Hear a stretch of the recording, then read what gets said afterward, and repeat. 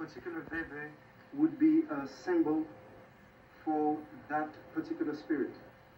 I'm about to draw a veve for Legba.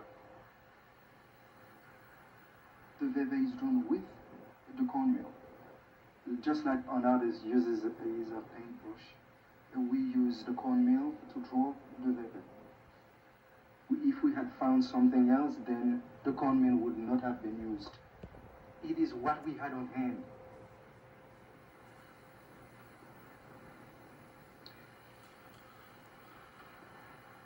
Generally speaking, for all the spirits, you would try to find out what they use or what they like. And you would include what they like in the veve.